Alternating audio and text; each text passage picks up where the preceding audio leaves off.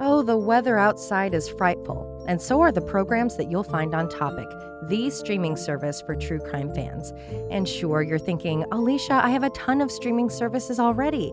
Yeah, but do any of them offer you nothing but true crime stories from around the world like Topic does?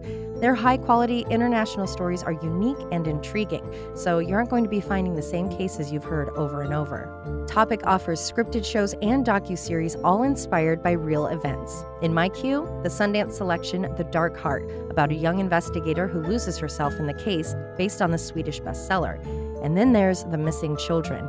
This is the story of how almost 800 children and babies' bodies were discovered on the grounds of a home for unwed mothers.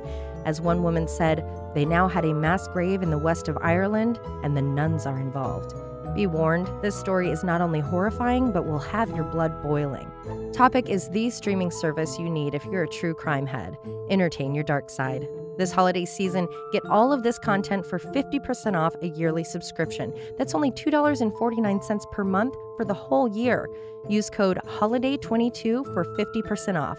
That's HOLIDAY and the number 22 for a year of streaming for just $29.99.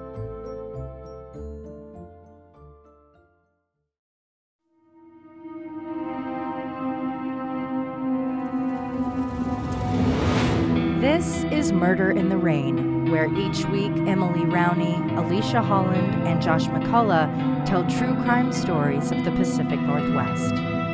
Murder in the Rain contains graphic content. Listener discretion is advised.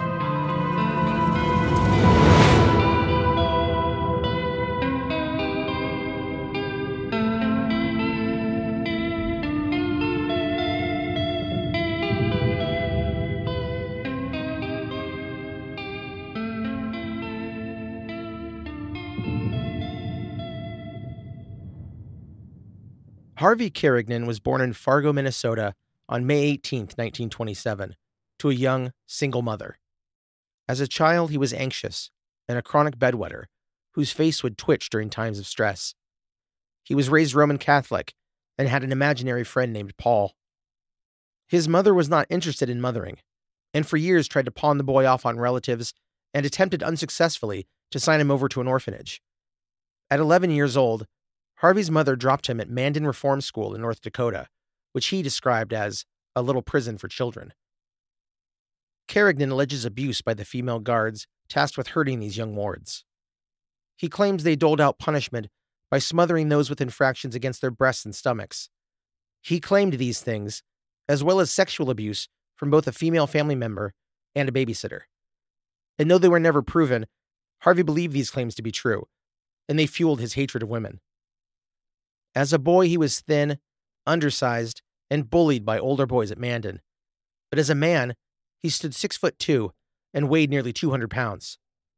The now 18-year-old Harvey needed enforced structure to maintain his own stability, so he walked into a U.S. Army recruitment office to join the Green Boys. He would later be transferred to Fort Richardson in Anchorage, Alaska, where in 1949 he would kill Laura Showalter and attempt to rape and murder Dorcas Callan. She reported the attack immediately, and Harvey was scooped up easily by police due to his hardened, super-identifiable face and hulking stature. Harvey had escaped a hanging death for Laura Showalter's murder on a technicality. His rights against self-incrimination had been violated after his arrest for the attack on Dorcas Callan. He spent time in Alcatraz after his sentence was commuted, afterwards shifting between time in prison and living on the outside in almost equal measure. Carignan left Seattle on June 19, 1973, in his light yellow Chevy pickup after detectives Bauman and Homan had his Oldsmobile towed away to be processed. He'd almost thrown down with them that evening, but backed off when Detective Billy Bauman unholstered his service revolver. He eventually made his way to Minnesota, but before that, Harvey headed south. This is known because Harvey received a speeding ticket the next day in Solano County, California, the Bay Area, which would make him a suspect in a series of murders, which we'll discuss at the end of the episode. June 28, 1973, in Minneapolis, Marilis Townsend was attacked and abducted while waiting for a bus on an empty street. In her memory, there was the sound of a shoe scraping on the sidewalk behind her, and then a tremendous blow to the back of her head, rendering her unconscious. Marilis woke to pain and found herself in a pickup truck driven by a, quote, huge balding man who grabbed her hand to make Marilis touch his genitals. She pulled away and scrambled for the door handle, unlatching it. The man grabbed Marilis by the hair, but she was able to pull away and run away because her attacker had only snagged the wig she'd been wearing. She told the police the truck had a silver canopy on its top. September 9th, 1973, Jerry Billings, 13, was hitchhiking in Minneapolis when a truck pulled over and let her into the cab. Jerry gave the man her destination, and as they drove, she could see they were heading in the wrong direction. When Jerry asked to be let out, the man drove on and pulled out his penis, wrestled her over to his side of the truck, and forced her to perform oral sex on him, while he raped her vaginally with the handle end of a claw hammer. When Jerry tried to raise her head, the man struck her with the hammer and, quote, her head seemed to explode, and she saw flashing lights. Was there any, not that someone needs an explanation, but I'm just curious why a 13-year-old was hitchhiking? Like, was she a runaway or was she houseless on the streets? She had run away, and it wasn't specific, but she felt she couldn't go home, I imagine. Wow. That there was abuse, something awful there. So she... Oof, that's so scary, 13, my God. Still conscious, she made herself as small as possible in the seat and tried not to cry because it enraged him. They drove a while longer before the man pulled into a cornfield and stopped the truck. He picked Jerry up, threw her down in the field, and attempted to rape her anally. But he couldn't maintain an erection and again raped her orally. After he ejaculated, the man let Jerry dress and drove her to Crystal, a suburb that borders Minneapolis, where he warned the girl not to tell anyone before letting her out and speeding away. It won't surprise you to hear the truck had a silver canopy. Do you, and I'm sorry to spring this on you, do you happen to know what the technicality was that allowed him out of prison when he was on death row? So he was brought in originally when he was arrested. He was charged with a crime and housed. And then I think the next day he was brought to the U.S. Marshal Herring to be interviewed about the murder, I believe. Mm-hmm. But he hadn't been in front of a judge about that crime yet. So by the time so he was convicted and everything, and then it got to the Supreme Court, and it was the self-incrimination. It was a clear violation of what was called the and I don't know if it still is the McNabb rule, right, which protected them against that, right. And not that I think he should have been on death row because I don't believe in the death penalty, but again, just hearing this 13-year-old being attacked with a hammer when he still should have been behind bars, but the cops didn't do the right thing. Anyway. It was Alaska, frontier territory. Yeah. They just kind of play it loose. Rules, schmools. You saw the gray. It's nuts up there. Jerry did not report the crime until late October, the 29th. She had run away from home and had no one to whom she could turn. So she balled it up and stuffed the truth in that secret place where trauma lives, to smolder until she could not hold it anymore. Jerry filed the report with the Goodhue County Sheriff's Office in Red Wing, Minnesota, home to a juvenile correctional facility, Red Wing Training School, where Jerry had been sent. That was rife with the same types of abuse Harvey Carignan claimed he suffered while at a North Dakota reform school as a boy. I found articles regarding abuse allegations at Red Wing ranging from the years 1911 to 1988 to 2011 to 2016. So they've been doing things about it, huh? They've cleaned up their act. They're not letting just anybody come get this film juvenile sex images. They don't do that.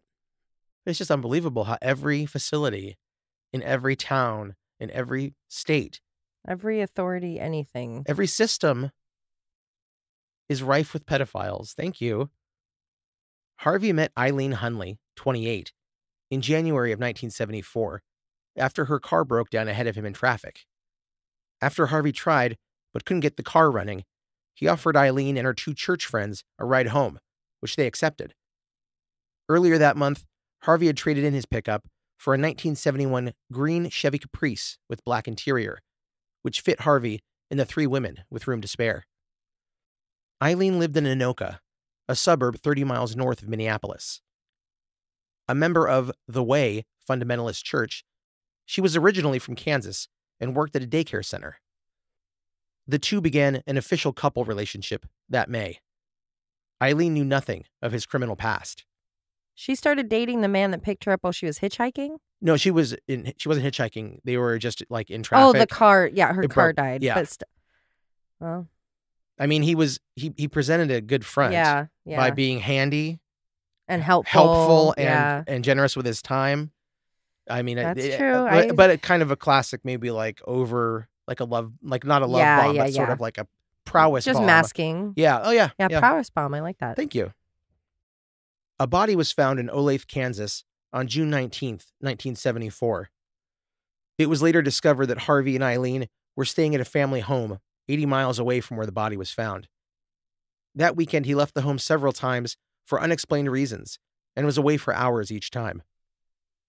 In July, the relationship between Eileen and Harvey went bad. Harvey had started drinking heavily, which stoked his temper. He would become enraged anytime she voiced her worries. Eileen broke it off with Harvey, saying she hoped they would maintain a friendship. She was seen in her home on Saturday, August 10th, but she failed to attend church, work, and a prayer meeting the next day. None of her family or friends heard a thing from her. The same day, or shortly after, Eileen's co-workers were creeped out and alarmed when Harvey dropped by to collect her paycheck. They refused his request, even though he said Eileen had sent him, as she was indisposed. Just the idea of because she was with friends, she probably wasn't a victim the first time they met. Like that might have been the only reason why, was because she had the two ladies with her. I never thought about that. Absolutely, yeah. And then he's like, might as well have a girlfriend for a while. Yeah, we're breaking up. I'm done. My gosh. And I feel like that's kind of unusual too, because people tend to keep the facade, serial killers tend to keep the facade of, here's my happy, normal family, here's my girlfriend or my wife, and they are off limits and everyone else is the target. So I feel like you don't often hear someone being like, well, and then the girlfriend dumped me, so. Harvey's control over his impulses seems to have left him in the wake of Eileen's disappearance.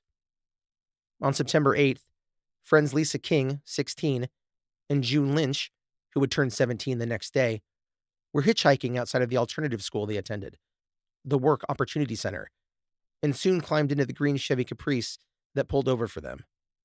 The driver was over 40 and balding and had a face like a rough sculpture of a ghoul. It was Harvey, and he offered the girls $25 to help him gas up and drive a stalled-out car of his back to Minneapolis from Mora, 70 miles north. Leery, yet piqued by the offer of cash, they agreed. But before they reached Mora, Harvey turned off the highway into a wooded area where he stopped the truck, grabbed a gas can, a screwdriver, and a hammer, and had June follow him into the trees. June had just begun weighing the plausibility of it being a reasonable spot for a truck to be parked when Harvey spun toward her with something raised in his fist. Lisa heard June scream from the truck and ran in the direction she'd seen the pair walk. She found June on the ground with blood pouring from her head. Harvey was gone. Lisa ran for help and found some at a nearby farmhouse. A deputy sheriff soon arrived and rushed the teenagers to a hospital where ER staff found 7 hammer strikes on June's head. She survived and recovered from her wounds and a severe concussion through weeks of dizzy spells and headaches. There's something extra disturbing about the fact that he is like, that he's utilizing his knowledge of human psychology from his experiences to know how willing people are to help with stuff or how willing people are to just get in your car.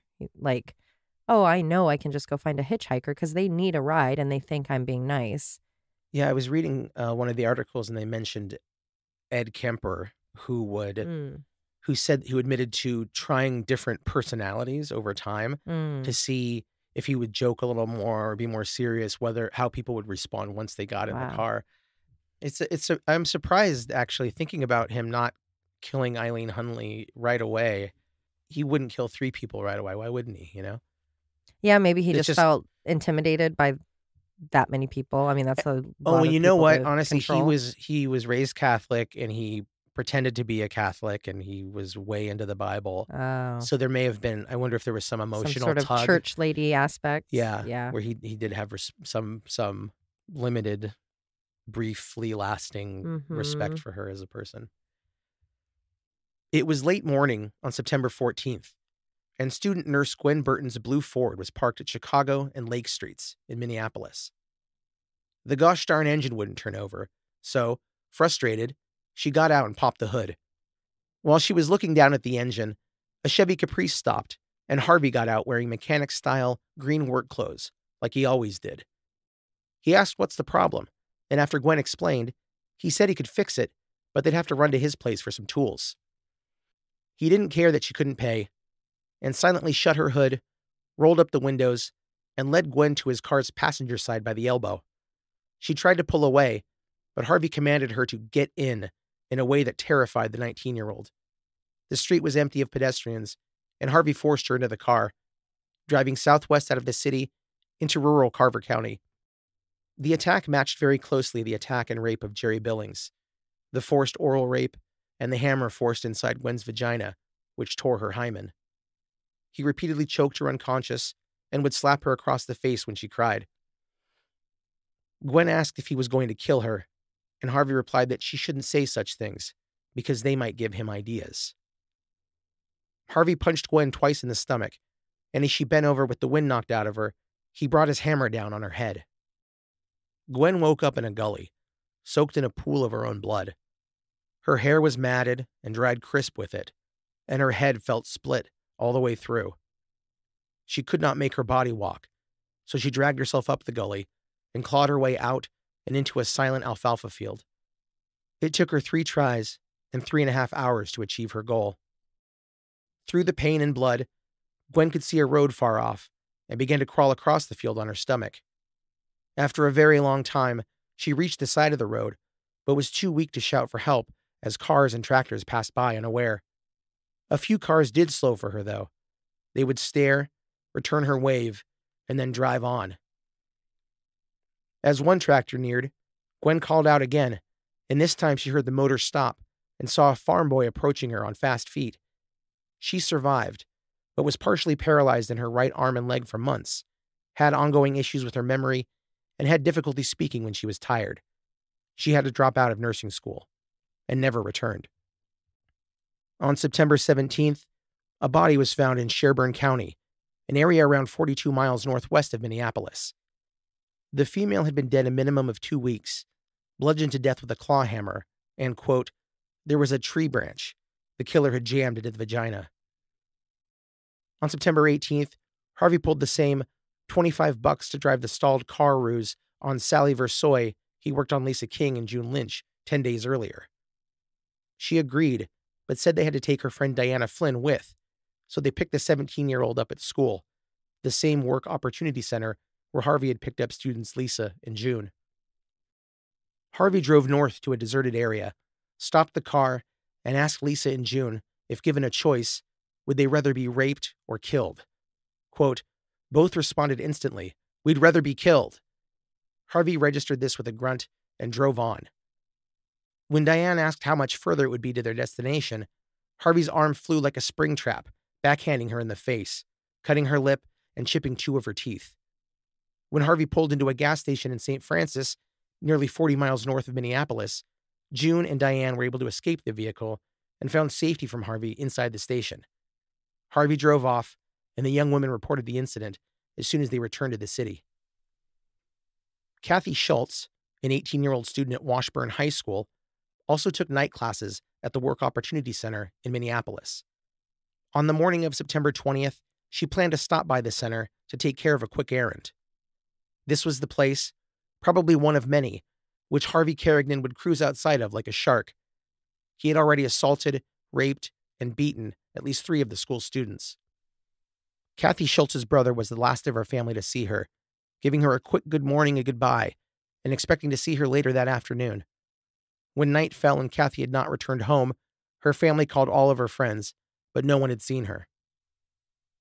In a field of tall grass and bundled corn shocks 50-ish miles north of Minneapolis, in Asante County, 2 pheasant hunters froze when they realized the shape at their feet was the body of a woman. It had no face. Blunt object trauma had crushed the features, and its hair was soaked red from all the blood. Quote, her skull was imploded. The body was identified as Kathy Schultz. The body found in Sherburne County back on September 17th was a Caucasian female, badly decomposed. Detectives investigating the attack on Gwen Burton heard from multiple acquaintances about Harvey's girlfriend, Eileen, whom no one had seen in 5 weeks. After obtaining a search warrant and combing through her home, detectives found no physical evidence of violence, and nothing seemed out of place. But among the items they did collect was a dentist bill addressed to Eileen. The Kansas City-located dentist was contacted and sent the records on file to the Hennepin County Medical Examiner's Office. Upon comparison, quote, the alignment and dental work were identical. The body was that of Eileen Hunley. There were few discrepancies among the descriptions of Harvey given by the young women he attacked, like differing estimates regarding his height. But the details that matched did so like a bunch of keys sliding into a bunch of locks. He was terribly strong, always clad in green work clothes, and in the lead-up to each attack, continuously barked threats and obscene language at his captives through Camel cigarette smoke. And obviously, all of the survivors' statements had extremely accurate details regarding Harvey's dead eyes and his huge mutton-chop sideburn-framed boogeyman face. The suspect was still unknown to authorities. Detectives from Hennepin County Sheriff's Office, Asante County, and the Minneapolis Police Department conducted a joint meeting regarding the crimes. Comparing cases, they'd come to the Detective 101 conclusion that the crimes were related. And there was essentially no physical evidence, except for a plaster cast of a tire tread found in the field where Kathy Schultz's body was found. The room of detectives agreed that their suspect lived in Minneapolis, likely near to the Work Opportunity Center, though they had no idea of Harvey, or that his given address was just over 2 miles away from the center. A memo containing descriptions of the Green Caprice and the physical description of their unsub was distributed to all patrol officers within 100 miles of Minneapolis. What's an unsub? Unknown subject. Ah.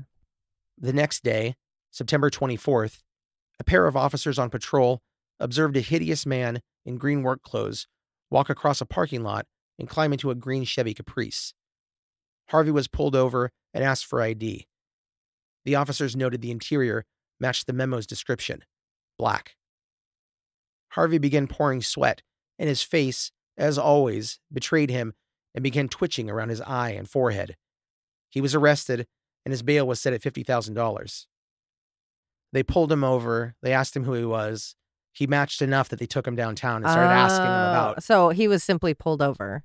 Yeah, the bulletin was released, and just 2 random patrol officers just happened to see him and were like, he looks exactly like it. He's getting into the exact same car. He was suspicious when they confronted him, and then they took him down.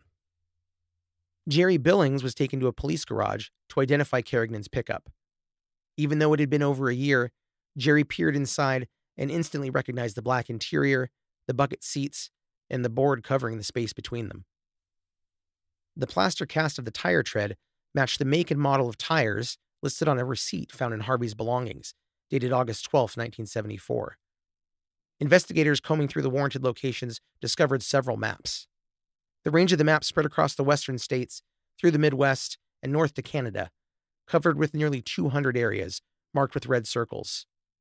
Quote, some of the circles yielded nothing, indicating points where Harvey had applied for jobs or purchased vehicles, but others seemed to link him with a string of unsolved homicides and other crimes involving women. One such cryptic circle coincided with the discovery of a murdered girl in Medora, North Dakota, in April 1973. Yet another had been drawn around the very intersection in Vancouver where a woman, waiting for the city bus, had been assaulted from behind and beaten with a hammer. There was another marking indicating the Tualaip Reservation where Kathy Miller's body was found, as well as a red circle around Whidbey Island, where the body of Laura Brock was discovered in September of 1972. But there were also circles that led down blind alleys, as happened with sheriff's deputies in Yakima County, Washington, who investigated the 8 red circles covering their area, none of which materialized into a case. It would never be known how many Carignan had hurt, raped, and killed, but he was suspected of as many as 180 attacks on women from Seattle to Minneapolis. Jeez. Lisa King, June Lynch, Diane Flynn, and Sally Versoy identified Harvey Carignan in a police lineup. From a bed in ICU, Gwen Burton indicated Harvey's photo among a laydown of 12 mugshots. February 19, 1975, Harvey was tried for the attempted murder and sodomy of Gwen Burton. During the trial, he was described by his jailers as a, quote, model prisoner, a gentleman, in fact, which may have been due to the leg irons and handcuffs with which he was always constrained in court. On February 24th, Gwen Burton, still partially paralyzed from the injuries Harvey inflicted upon her, testified, quote, I was crying the whole time. He told me to shut up. He told me he wanted to see me suffer.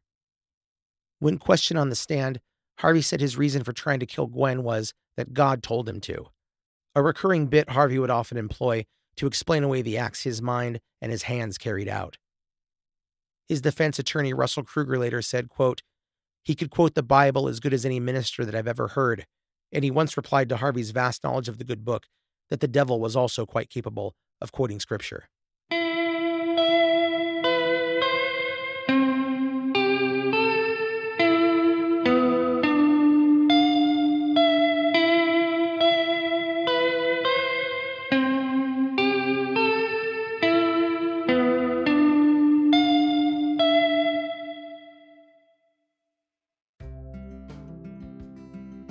"30 million women are impacted by weakened or thinning hair. Going through it can feel lonely and frustrating. I never expected it to happen to me, but over the past few years, my hair has thinned dramatically. It made me feel sad, overwhelmed, and like part of my identity was gone with the hair I lost. I finally made the decision to do something to help, and that's how I found Nutrafol. Nutrafol supports healthy hair growth from within by targeting the 5 root causes of thinning: stress, hormones, environment, nutrition, and metabolism, through whole body health.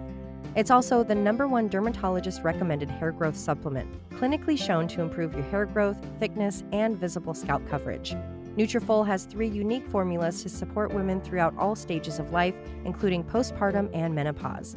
Each formula is physician-formulated using natural, drug-free, medical-grade ingredients in consistently effective dosages so you get the most reliable results. In fact, in a clinical study, 86% of women reported improved hair growth after 6 months. 86%! I'll take those odds. More than 3,000 top doctors and stylists recommend Nutrafol as an effective and high-quality solution for healthier hair. Now that all sounds great, but it's always better when you know someone who's tried it and can speak to their experience. I started taking Nutrafol a little over a month ago, and when I got my hair done last week, my stylist noticed that I've had a lot of new hair growth. That's exciting.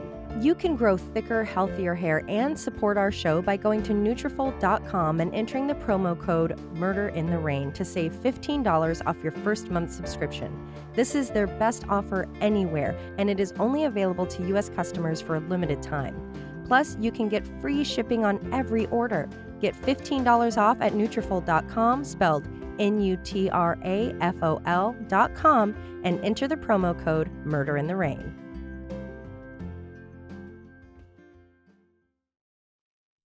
In late April 1975, Harvey was tried for the physical assault and sexual abuses inflicted against Jerry Billings.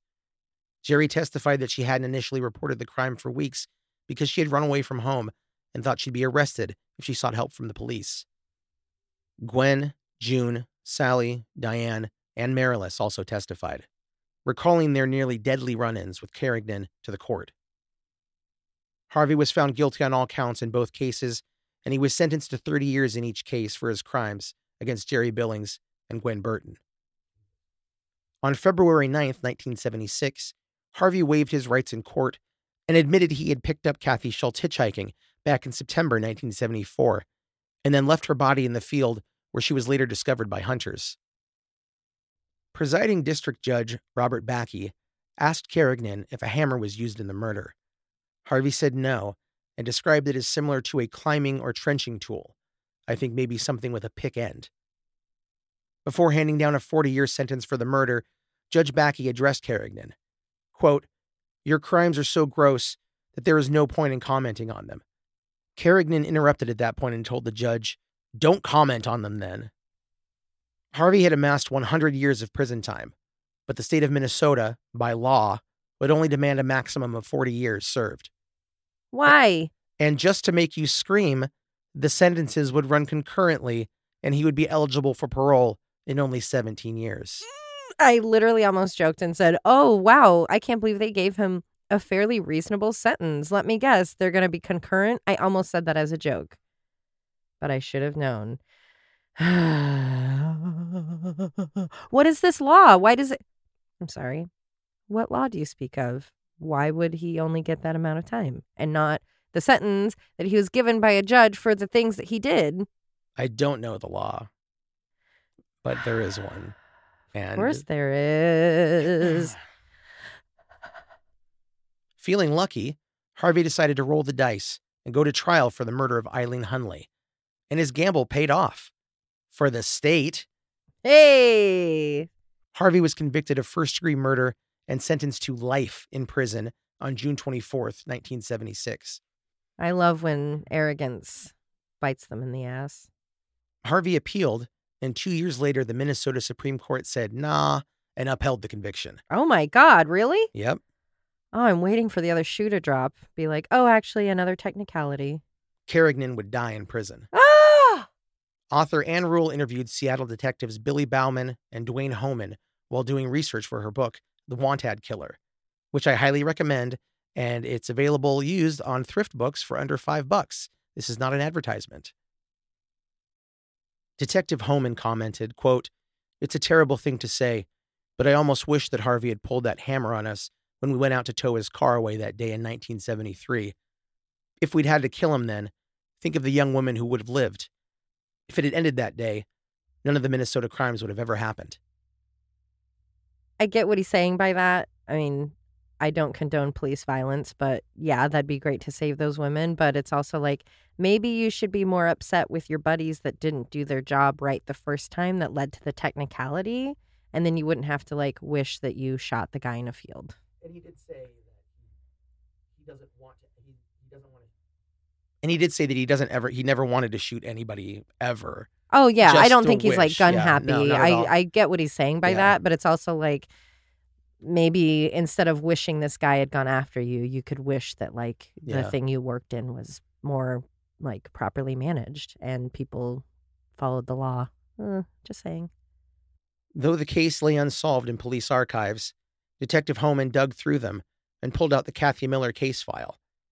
He flipped it open and inside wrote, January 31st, 1983. This case is closed. Exceptional. The killer of Catherine Sue Miller is presently incarcerated in the Minnesota State Prison. And I'm sorry, which gal was that? She was the in part one, it was Laura Brock was first killed on Whidbey Island. And then 8 months later, I believe it was when Catherine Sue Miller, who was 15, and she was the one whose books were found in the parking lot. Right. She was going to meet him outside of the Sears, all that. Oh, yeah. She was the one doing the job interview. Yes, exactly. Okay. A couple paragraphs ago, I said Harvey Carignan would die in prison, but not that he has died. Carignan is still alive and remains incarcerated. He is 95 years old and still locked away at the Minnesota Correctional Facility Stillwater in Bayport, Minnesota. He still looks very much the mean old bastard. In a more recent prison mugshot, he has traded out the mutton chops for a biker mustache, but his eyes are the same, cold and reflecting nothing. Wow. That's old for prison. That's old for everyday life. That's like the oldest man on earth as far as prisoners go, I feel. That's very old. Incredibly old. Especially for how long he's been in prison. And honestly, for how large of a person he is. I feel like gigantic people, like big people don't live forever. But he's fueled by, hate. And I'm sure that he also gets satisfaction from still being alive. Oh, yeah. And for those families that are affected by what he did, to say that I'm still here and they are still not. It did. I mean, I know I kind of cheered earlier. That was my initial reaction to hearing that he was going to die behind bars. But yeah, my feelings totally changed when you said he's still alive, because it's like Richard Gilmore, the guy who's being let out in Oregon from Emily's case. He's being released on December 16th. As a level 1 sex offender. As a when he level should 1 be sex offender. At least a 3 if released at all. He's a violent sexual predator. And so just that thought, even though he's 94, even though he will die behind bars. 95. 95, I apologize. So it's like he's already been released before on something, you know? Yeah. It's like the possibility of that, of this person. And I have a couple of other things that I wanted to talk about that I didn't get to. I'm just shocked. I guess with there being a book about it, it's a well-known case, but I didn't know this case. I don't know this guy. And you hear so often about, oh, Craigslist, the Craigslist killer. Can you believe it? And it's like, this stuff has been going on since the invention of any kind of public forum, bulletin boards and newspapers and Belle Gunnis. Yeah. Sending away for husbands. Yeah. So it's just shocking to not hear, but I don't know if it's that people thought he was less because people survived or something, you know, how we so often hear that. But at the beginning of the episode, I mentioned Harvey getting a speeding ticket in Solano County in California, like the Bay Area. And this was on June 20th, 1973. There's a series of murders called the Santa Rosa Hitchhiker murders that he was suspected of committing. Oh. Yeah, because he drove all the time. His first wife, whose name is Sheila, I believe, I think they were married in 1969 and it fell apart very quickly, said that he would often drive at night, all night, come home. And like with Eileen in Kansas, when they were at that home and that body was found, he'd be gone all night and would never explain what it was. Oh, so he drove. It's believed this has been going on a very long time. And police said that he had clocked 200,000 miles on his truck. Oh, that's right. From 1972 to the time that he was taken, which is I don't know how you could do it. That's a lot. So between February 1972 and December 1973, this is a quote here, the bodies of 7 girls and young women were found in rural Santa Rosa, buried or dumped along steep embankments or in creek beds. All were found nude. Some had been raped, strangled, or hogtied. So very possible, even probable, that it was him. Yeah, definitely. At least some of them. I know that there were a couple that didn't match, but there were, because it was like, strangling. One had been poisoned, but they were all dumped in the same way. The case, it's still unsolved, and the Sonoma County Sheriff's Department, which is the investigating department, has looked into hundreds of suspects, and some of them are very high profile, like Ted Bundy, Zodiac Killer, and Harvey. Because the ticket that he received, there was one in June, I think, of 73. It was just right in the window. And there were 8 other tickets I think he received in that window. But he could never be tied to the crimes. But I was wrapping up the episode this morning, doing a little more research to kind of get a little more clarity on the Hitchhiker murder series. And I found an article from February of this year. There was a DNA match to CODIS, the FBI database of whatever, DNA samples. And there was a match to a man named Jack Boken, and it was connected to the murder of a woman named Michelle Veal in Union City, California. That happened in 1996. Oh, and they never solved it. It laid cold for a long time. But there was a new detective who joined the Violent Crimes Investigation Unit, which covered these cold cases.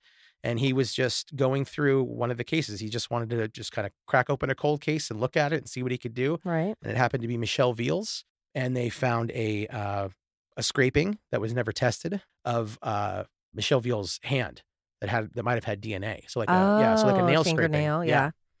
So they tested it. Comes back to this guy named Jack Boken, who was already in prison. And he actually died in 2021 from pneumonia. He was 78.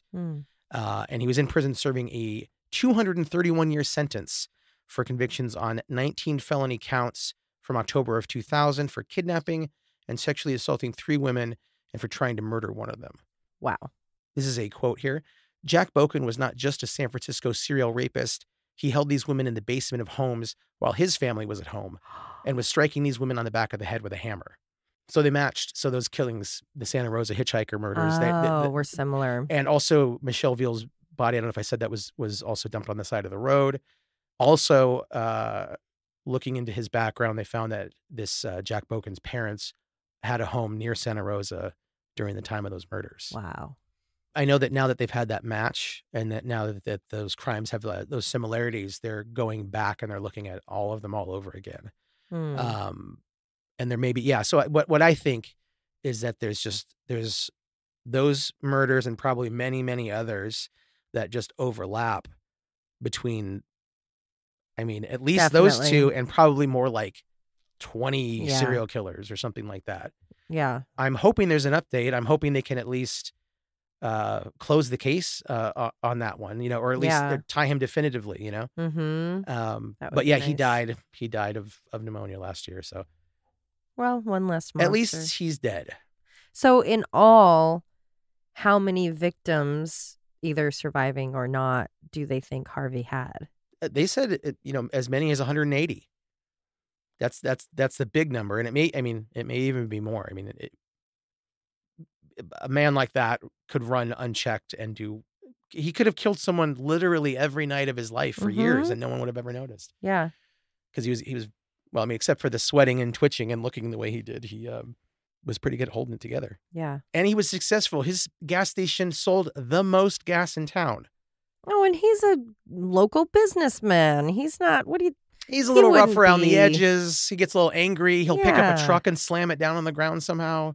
But he's not gonna. Well, I look forward to the day you can tell us that he is no longer amongst us. Thank you.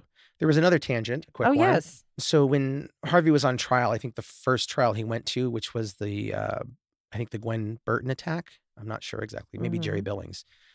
In the middle of all of that, the trial and everything, there was an unidentified woman called into the FBI to talk about a sketch she'd seen on an FBI bulletin regarding a kidnapping. And it was the kidnapping of, this is in Minneapolis, of a woman named Virginia Piper, who was married to an investment banker who was very well known. One day, two masked men broke into the house. They were going to steal their son or kidnap their son, Bobby, but instead she was home. So they took Virginia and then sent a ransom letter to the husband, Harry, for $1 million. He paid it. And then 2 days later, they received a call telling them where to get her. And they went to the state park, and she was there chained to a tree, but she was alive. She wasn't hurt. She was just wet and cold and hungry. Wow. You don't often hear about that working ever. Out. Which, yeah, that was the first part of the story that was really, really novel, is that they didn't kill her. So the sketch the woman saw was of a possibility for one of the two kidnappers of Virginia Piper. And that person looked like someone that was associated with Harvey Carignan. Oh. So, and then in their investigation, police found that he has two half brothers, Clint and Bernard, I believe, who I'm imagining might be the person that woman saw. Oh. Because I'm just guessing they kind of have a similar look to them. Right. And so that identification led to them finding Harvey. So the woman was kidnapped, and then they had a sketch of, This wasn't the woman that was kidnapped that said it. So it was some woman saw this sketch in this bulletin. I thought it looked like a friend of Harvey Carignan's or maybe his brother, contacted the FBI. The FBI investigate Harvey, and they're like, hey, the FBI assembled a voice lineup and took it to Virginia Piper. They play it for her, and she's like, that is one of the guys that kidnapped me. And so the FBI talks to Carignan. He denies it. And as far as the ransom goes, $1 million was collected by the kidnappers, but only twice were they used. Was any of the money used? So it was in 1972 and 1974 in Minneapolis and just outside of Minneapolis. Money was passed just like in a store or whatever, and then found by the FBI. But after that, it never happened again. Well, Harvey Carignan was in prison from 1974 till today. Oh, so if he had that money, it's just sitting somewhere. I think it's just stashed, sitting somewhere, buried, hidden. Because I don't think he'd be like, "Hey, half brother, here's this money." I don't think he would do that. Right.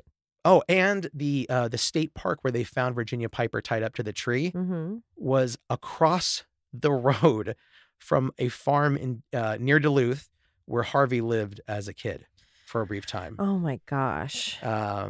I know that's all circumstantial, but when all of these crime scenes are within like Oh, a couple of miles of you. Like, and the last part of it was that the 20s that were used in these two parts. So it was one in southern Minnesota and then another in Brooklyn Park, which is near Minneapolis. There were maps, some of the maps that they found of Harvey with the red circles. right. There were two circles that matched on a Minnesota map to Where those the money? to those spots. Yeah. So it was, I don't know if it was exact location or just the area, Right. but again, it's like another. Wow. There's so many links, and this is all in the middle of his trial for for the other crimes that he committed. Right. And it was like a quick tangent of only like a couple days, but it was it's just Wow. strange that his presence was felt in other places like that. That he may have had a vast criminal career. I know that he went to prison with his brother, I think, for robbery and Right. theft and things like that. So. Yeah, his MO is scary because there is one, but there also is a variety of them. Yeah. So it's like whatever he feels like doing that day. Yeah, and he loved all types of crime. Wow. Yeah. Good riddance. So that was the other tangent, and that's really it. Yeah, it was. I worked on this for a long time. I started it in August before I had my surgery, and That's I just right. finished it this morning. You started it with your old heart, finished it with the new.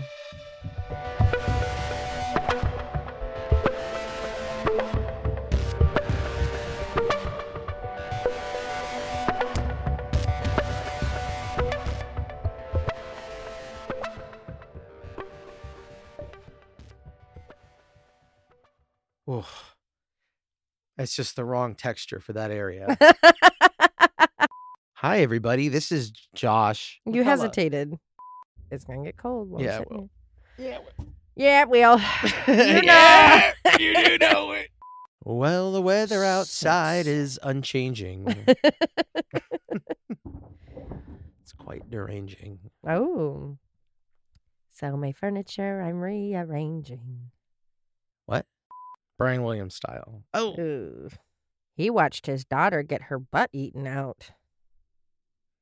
I watched his daughter get her butt eaten out a couple times. Thanks, we Brian. talked about that like in an interview or something, and I hated it. That's my kind of tangent right there. We touched on so many things at once. It was fantastic. We're pop culture knowers. Sometimes. Unless it's popular music or, Welcome to our or new TikTok. podcast, the Pop Culture Knowers. Sometimes. Sometimes. Hey guys, Emily isn't here today, so it's just us elderly folks that aren't on TikTok. We watched some sort of music award and didn't know anyone. How about that Jack Harlow with that chicken Sandwich. That chicken meal? A very important announcement to make. I'm a fool. My little dummy. Stupid eyes won't do it. My little stupid brain won't read them. My little mouth won't form the words. Filed the report with the Goodhue County Sheriff's Office. Goodhue County Sheriff's Office. I did. No, you didn't. You've never sounded like that. Too spicy. Cut it out. Uncle Joey style. Ah. In a theater. What? Dave Coulier. Oh. It took me a second to connect those dots. I counted them. But then I remembered the cross-eyed bear. In a theater. I'm like, there's no way Dave Coulier has ever performed in a theater. He did it in a way. He did. Allegedly. In a theater. Oh no, we've lost it. No, it's good. I have energy now. I'm like I'm able to laugh again. Oh, I can laugh again. I can smell again. I can fart again. In a theater. Ooh, that was a jagged little pill. Ouch.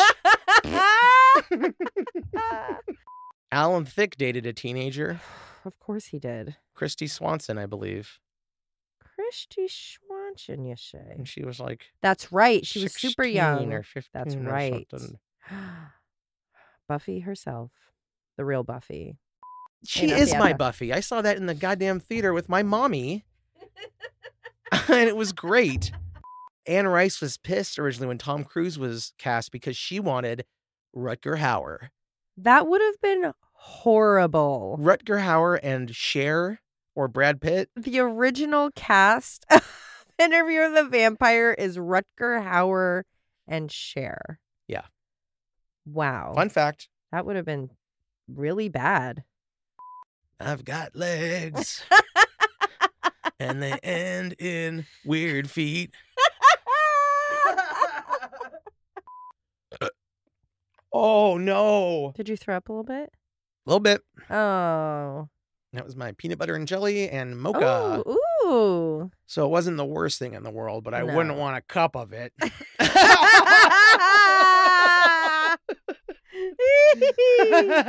Oh, no. All That's right. like the I wouldn't kick it out of bed. I wouldn't want a cup of it. Yeah. I wouldn't kick it out of bed for throwing up in my mouth. Oh shit. Piper Parabo. Okay, so now I don't know what I said.